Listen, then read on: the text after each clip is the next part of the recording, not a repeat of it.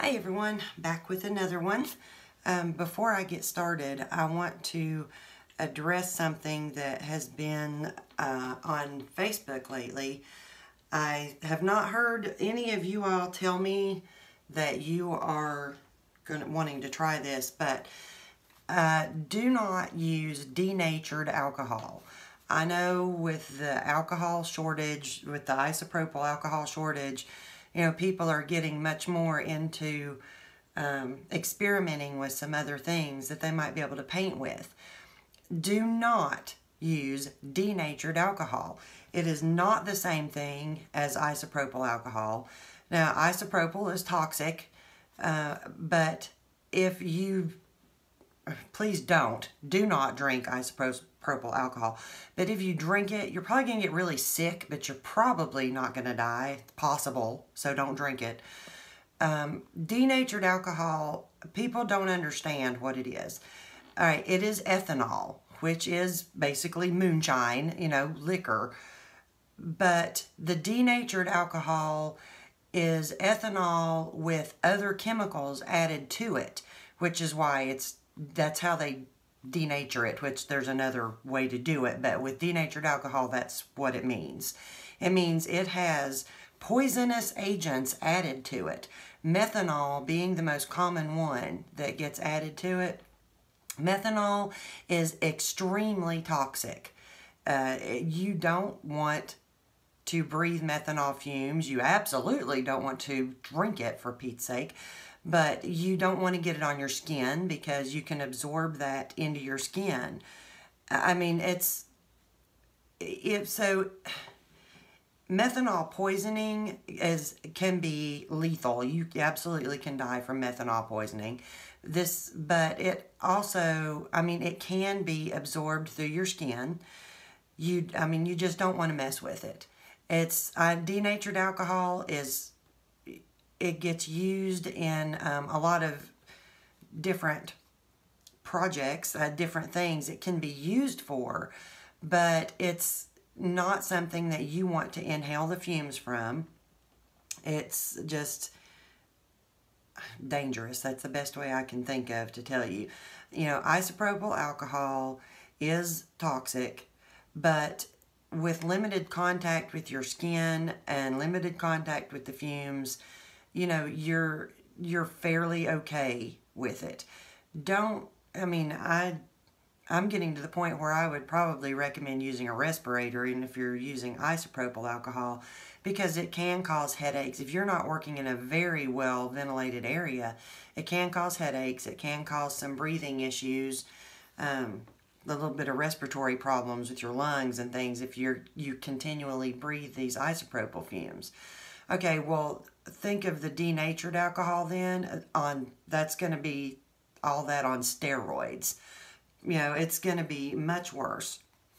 So, just please don't. I know that there have been some things going around on Facebook where people are suggesting using it and that it's fine and it's going to be totally safe, won't be any different than using isopropyl. I mean, you know, you can make your own choice. You're an adult, but I'm telling you, I think it is a very bad idea.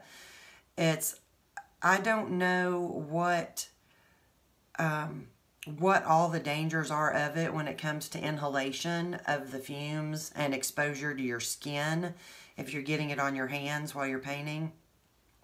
But I'm sure it's not good. Denatured alcohol is more dangerous when it comes to inhalation and things like that, but just because it has this methanol in it. Methanol, if it's ingested into your body, it actually, your body metabolizes it into formaldehyde, which is, you know, highly toxic poison. So just don't use it. There are other things out there that you can use. You know, like the video that I did using the 190 proof grain alcohol, which it's basically ethanol, but it doesn't have the poisons added to it. You know, there's blending solutions. They don't act exactly the same way. I'm not a huge fan of blending solution. It's sticky and it makes my inks move differently, but that's just what I'm used to. but you can still paint with it. I put a link in below, in the description box below to I think I mentioned it in the last video, to some Tim Holtz Ranger brand blending solution that came as a 2-pack and also had one of the alcohol pens with it to put it in. So that you could actually lift color off of the paper. What I'm getting all over here. But anyway, just wanted to do that quick little PSA. Because I absolutely do not want anyone causing themselves long-term harm from painting like this. It's, you know, using the isopropyl, there's some risks involved, but not nearly the risk that there is if you're using denatured alcohol. So just please don't. Alright, so that's my lecture for tonight. I'm done with that, I hope. Can't promise you I won't bring it back up later. Alright, so tonight it is going to be on 12 by 12 Grafix Craft Opaque White. Let me try again. Grafix Opaque White Craft Plastic, 12 by 12. I will, of course, be using my Pinata Brass in my little needle nose bottle. There are links to both of these down below too. Pretty much everything that I use, I will put a link in the description box to every video of the products that I use the most. Anything that I use and I love and I'm pretty sure I'm going to be using again, I will put a link down below in the description box. So that, you know, the Pinata Brass is in there. I know some of you in other countries have told me you can't get it. It won't ship to the other countries. So I'm not sure. I don't know what to recommend to you as a substitute for Pinata Brass if you're not in the US or Canada or one of the countries where you can get this, because this is my absolute favorite that I have found out of all of the metallic colors that I have tried across a few different brands. That is my absolute favorite. Alright, colors tonight. Tim Holtz Ranger brands, as usual. I've got Current, Pitch Black, and Pink Sherbet. So, a little bit different color combination for me. So, we'll see how that goes. Alright, so I will get started here. And one more quick mention, please don't use the denatured alcohol. Just had to say that one more time. There's plenty of other options out there that you can find. And things are actually, you know, you're starting to see a few more things back on the shelves, at least around here, at least grocery-wise anyway. So, you know, it's entirely possible that you're going to be able to get your isopropyl alcohol again fairly soon. Just kind of keep an eye on Amazon or wherever it is that you generally get yours from. And, you know, and hopefully they will be getting some back in stock soon. That is what I'm using tonight. I'm using the 99% isopropyl. What I will be painting with tonight. And I will be right back with you with the painting. Alrighty. I started out with the black. I had debated. I sat for a few minutes before I even started painting on this one. Debating and trying to decide exactly what I wanted to do. And this is one of those where I ended up listening to the ink because it didn't go the way that I had originally planned.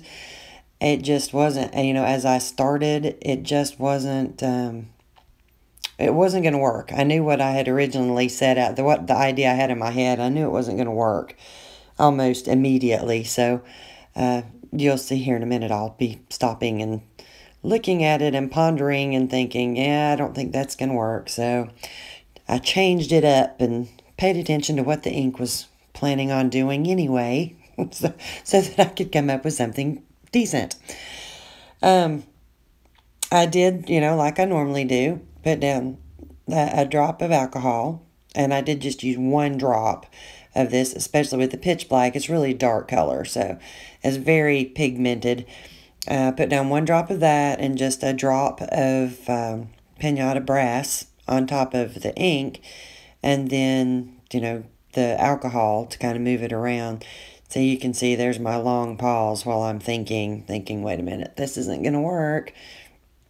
So I just started out in the wrong place, I think, is mostly what I did. But then it also was just one of those cases too of I don't know, maybe my heart was listening to the ink while my head wasn't, and I did what the ink wanted without even realizing it. So, because I was pretty happy with the way this one turned out.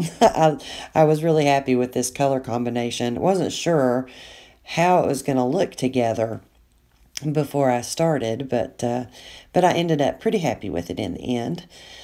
So, yeah, so I just went all the way across. And now, if you do this, you can see that kind of dark place in the center there where I initially put down the black. It left a blue spot in it. Now on Yupo, that's not going to change. It's going to stain your Yupo, but this is the craft plastic, so it actually did not stain it. Or if it did, it was so very faint that you couldn't see it. The more the alcohol and the ink moved back and forth across that particular spot, the more it, kind of washed the blue around and into the rest of it a little bit. And you'll notice I moved this off of my, the piece of photo paper that I keep down here that I tend to use as a backdrop for painting a lot of times. I moved it off because I was working these edges. And when you're working on the edges, you frequently get a lot of overspill of your inks going off the side. And when that happens, if I've got it on a slick surface like photo paper or something, it sticks my whatever I'm painting on sticks to the photo paper, and I have a really hard time lifting it up to move it, and I can't slide it at all because it gets that wet ink underneath in between the two papers. Excuse me. So that was the reason I sort of scooted my my photo paper out of the way while I was trying to work these edges a little bit. So I wouldn't, when I did get that kind of overspill, it would sort of soak into this puppy pad that I have underneath my sheet of photo paper that I was using. Excuse me. So yeah, I just went most of the way across on this with the black. This was, it really is as silly as it sounds sometimes. I really did just kind of let the ink lead me. After I realized that what I initially wanted wasn't going to happen, I didn't really have much of a plan. I just decided to start putting down ink and kind of see what happened. I don't really know what to tell you about that because I really didn't have much of a plan other than I wanted to have these, well, once I realized that what I wanted wasn't going to work, I knew I wanted to have these colors sort of fading into each other, but I had no idea where or how. I was just kind of going with what struck me at the moment. And I had forgotten to mention at the beginning, I am using my Revlon styling brush hairdryer with the brush attachment removed. And there is a link for that down in the drop-down description box. If you're in a country where you can't get it, which from what I've heard from several of you, there's quite a few countries that you cannot get this in, not without paying just exorbitant tariffs on trying to get it into your country. Just look for one that has that's only about 500 watts, no more. I would recommend no more than 500 watts. That's what this one is. And it still has a pretty strong airflow on the cool setting. So, you don't want it to just really blow your ink any harder than this one does. But also look for one with a cool setting. To me, that cool setting is very important. Now, yes, you can paint without it, but some of these plastics that we paint on, the polypropylene, it will warp really easily in the heat. So now some of it, like the Grafix and like the Nara, they will flatten back out as they cool. As long as you don't over warp them anyway. The heavyweight Yupo is another one that even if it warps some while you're painting, it will flatten back out while you're using it. Or, while it's cooling. But I don't like my paper to warp, even if it's going to flatten back out, because it leaves these little dips and valleys that make your ink not move the way you want it to. It it's like a liquid, it goes downhill.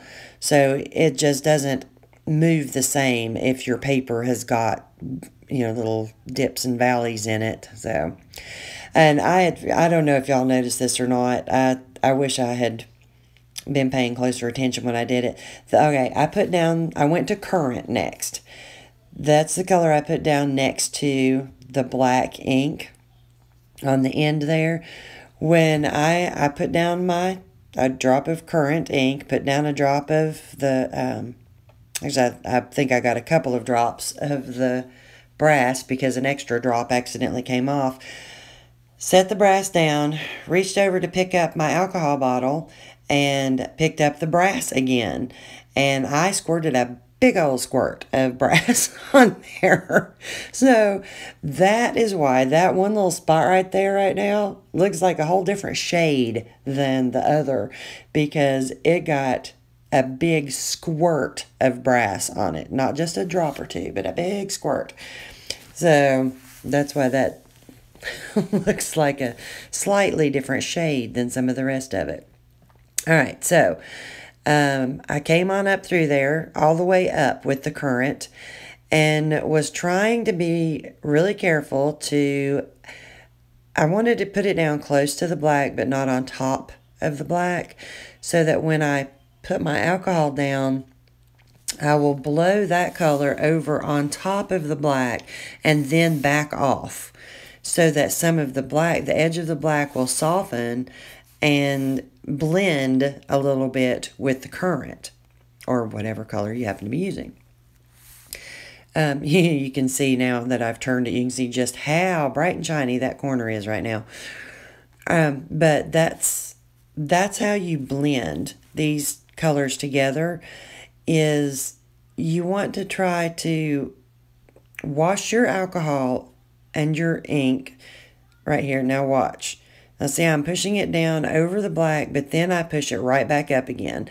And when I start pushing the currant back down, I try not to go into the black again. I don't want to keep on going back and forth over the black part too, because then you get too much blending of your color and you kind of lose that sort of ombre look where it fades into the other color. And then you just end up with a new distinct color where you're, instead of just blending a little bit right there, you've got a whole new color from where they mixed. If that makes any sense. I'm not sure it does. So, anyhow.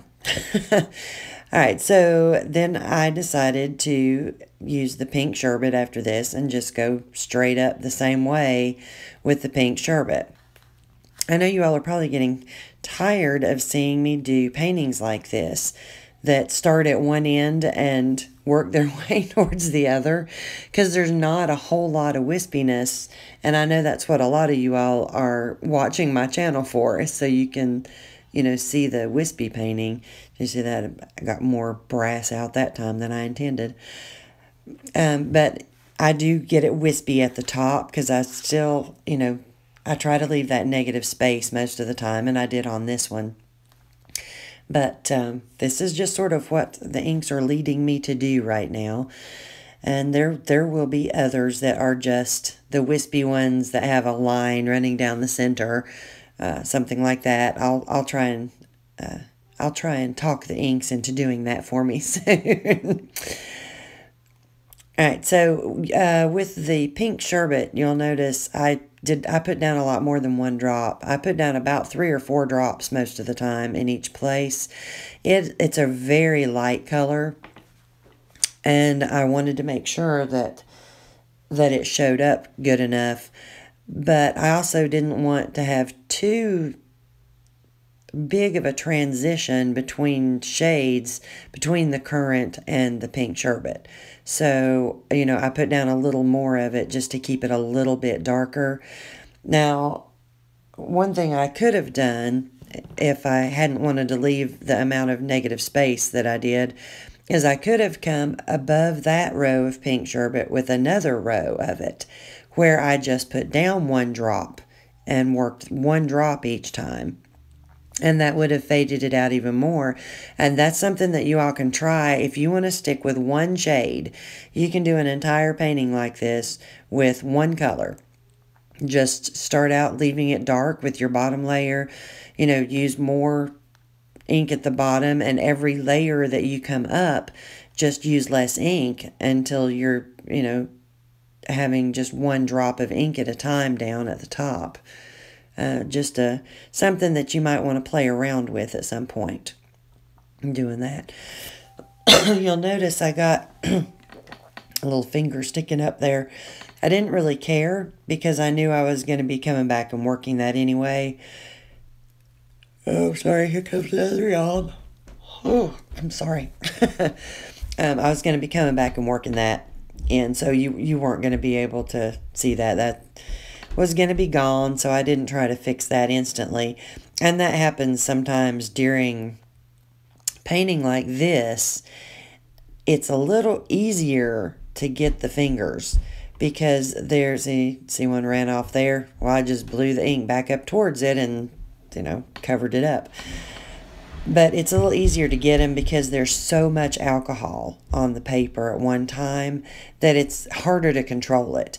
The less alcohol you have, the easier it is to control, but also the darker your ink is going to be, and the harder time you're going to have kind of spreading it out. If you're looking for that soft, wispy look, you have to have a certain amount of alcohol or you're not going to get it. You just won't. So, just keep that in mind, that a lot of times things that I've seen from pictures that people have sent me or pictures on Facebook where people are asking for advice about what can they do because that did not turn out at all like they wanted. It's because they're either using too much ink or not enough alcohol a lot of the time. Or they're, using a hairdryer like this or something similar, and they're coming in too high right over top of the ink, which will just blow it everywhere. So if you haven't watched my last video, I think it's number 50. Wow, man, 50 videos. That kind of blows my mind. Oh, and it's not even been a year. If it hadn't been for moving in the middle of all this across the entire country, I could have probably had more than that. See, I went down a rabbit hole and I forgot what I was talking about. Oh, using this hairdryer. Like in the last video that I did that was about, fixing common problems that people have. That was a big deal. I tried for that to be a lot of what I focused on, is how to use a dryer like this. How to use your air source and not blow your ink out into those fingers. Now, the people who are making flowers, that's kind of what they want. They'll use an airbrush and they'll blow out their ink in a thin stream. They want it to go out in a thin stream and then blow it back in. But for the style of painting that I do, I don't want thin streams. I want mine to be, much bigger and wider, and not, especially not just running all over the place.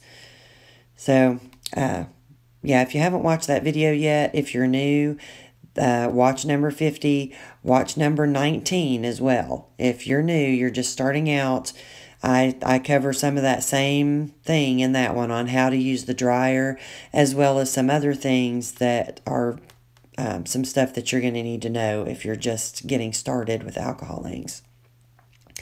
Now, I'd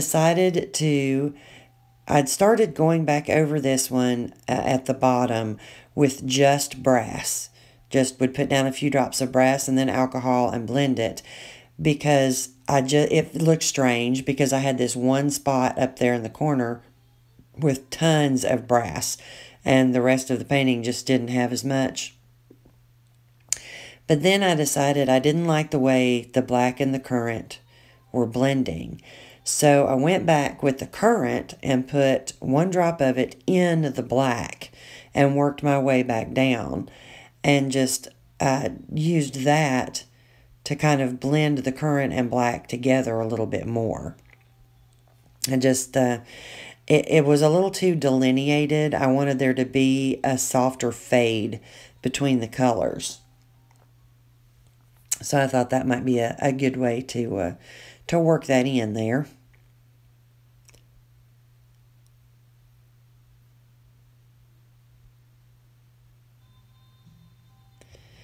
That's where I did that right there. It kind of helped with the, it knocked down the just super big chunk of nothing but metallic down there too. But you see right here, I did the same thing I was talking about earlier. I made sure I hit both colors, but I didn't keep it in the black. I wanted to blow it up out of the black pretty quickly, because I didn't want the currant and the alcohol and stuff that I was putting down there to just eat away at the black and blow, all of the darkness up into the other color, and which would defeat the purpose of blending.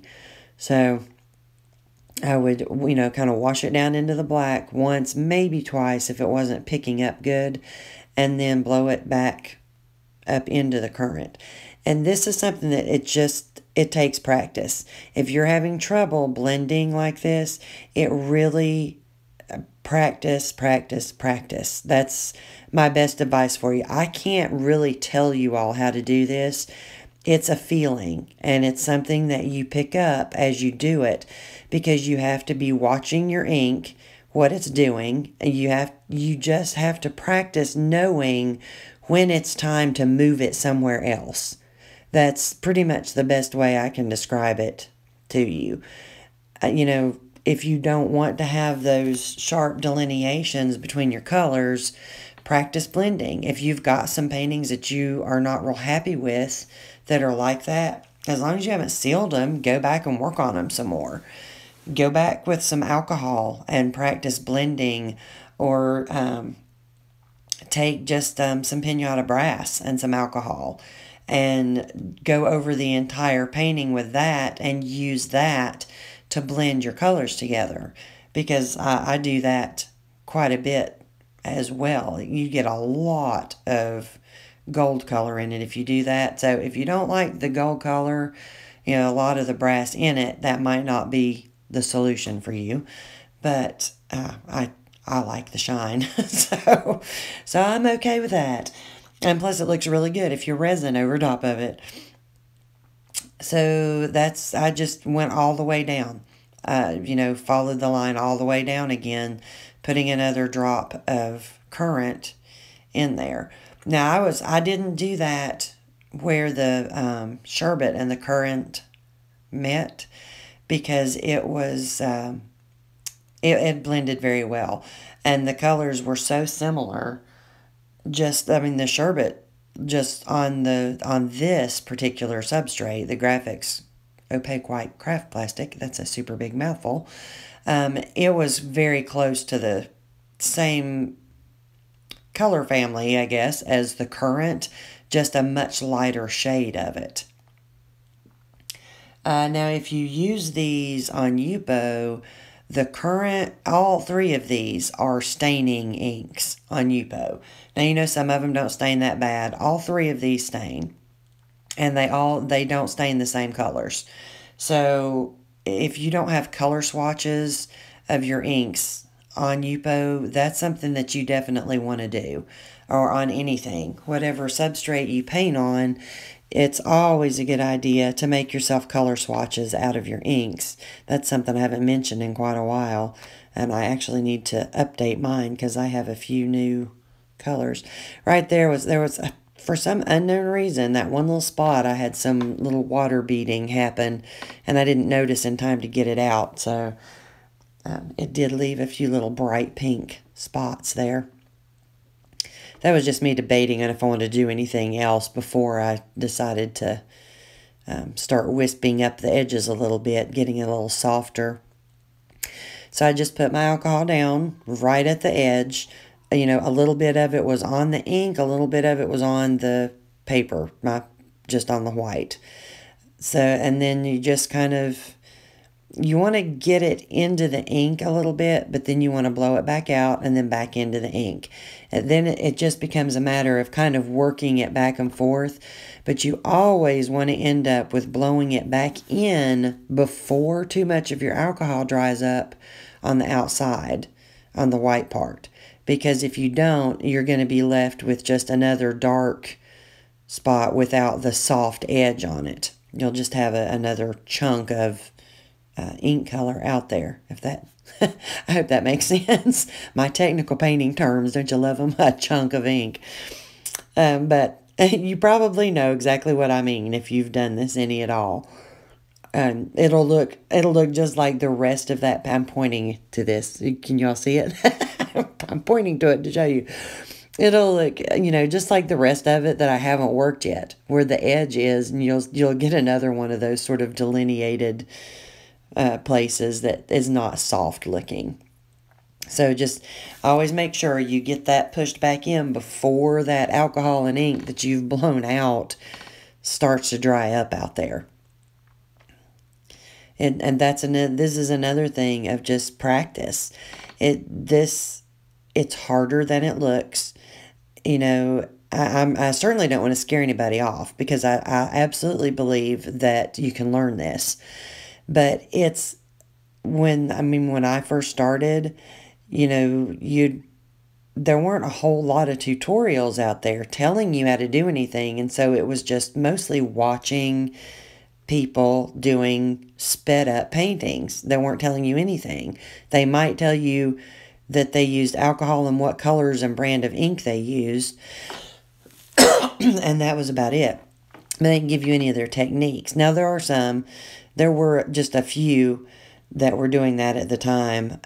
Now there's a few more, thank goodness. There's some people who have started sharing their techniques a little bit more. But so it was, you know, I looked at some of these paintings and thought, oh, that is gorgeous, you know, and how hard can it be? Put some ink down and blow it with a hairdryer. That shouldn't be too tough. So yeah, no, I was way wrong. It's not as easy as it looks. And any of you who've tried it already, you know it's not. But it's absolutely learnable. It just like anything else, it takes practice. You can't expect to sit down with a palette of watercolors and, you know, turn out some incredible painting the first time you sit down and do it. You know, you can't sit down with oil paints and expect to turn out something like Bob Ross would do your first time touching oil paints. You know, there's just, it takes practice like everything. It's just another technique of art, and every technique takes practice. And it takes not getting frustrated. And if you need to, just walk away. There are times you're going to get frustrated, because I do. I still have to walk away from paintings and put them up and come back to them later, sometimes much later, like a month. You know, sometimes you just need to walk away for a few hours. And sometimes you'll walk away and come back and think, oh, wow, that actually looks pretty good. Maybe I should just leave it alone. So, you know, just don't let your head get the best of you in this, because, you know, it can be frustrating. but you can learn it. You can. It always just makes me sad when I hear people or read comments from people who are saying, you know, I'm ready to give this up. I've tried and tried. I can't get it. I can't make it look like yours. And it's almost always a simple fix. The ones that I've, have heard back from that have said, oh, wow, that was exactly what my problem was. It's almost always a simple fix, but it still requires practice. And even once you figure out what you're doing that's keeping you from having a painting that looks the way you want it to, you're still going to have times when you're not going to be happy with your paintings. I do. I don't care who it is. I don't care if it's one of these people who has, 80,000 subscribers on YouTube watching them paint. They still have paintings that they don't like. I would bet you, if I had it, I would bet you $1 million, that they still have paintings they don't like. It just happens. It's just art. You don't always love everything that you create, but, you do the best you can. You practice and you'll have more that you love. And you hang on to your paper when you're using an air source on it or it blows away. So, well, that's pretty much it for this one. This was not difficult. It was a simple, as simple as they get kind of painting. This is definitely one that you all can do. It's an excellent style if you need to practice your blending a little bit. Excellent type of a painting to do to practice your blending. I would recommend this, or this style here anyway. Well, thank you all for joining me again for another one of these. I hope everyone's staying healthy and well. As I'm making this video, obviously the COVID-19 pandemic is still going on, so I know if somebody's watching it in 2021 or something like that, it was a year ago, but as of right now, we're right in the middle of it. So there it is. That's all I'm going to do to this. I'll let it dry, then I'll seal it, and I already have plans for this one to resin it on a wooden panel. So I will be back with you all just as soon as I can, hopefully within the next couple of days, with another painting for you. Everybody stay safe, stay well, and I'll see you soon. Bye.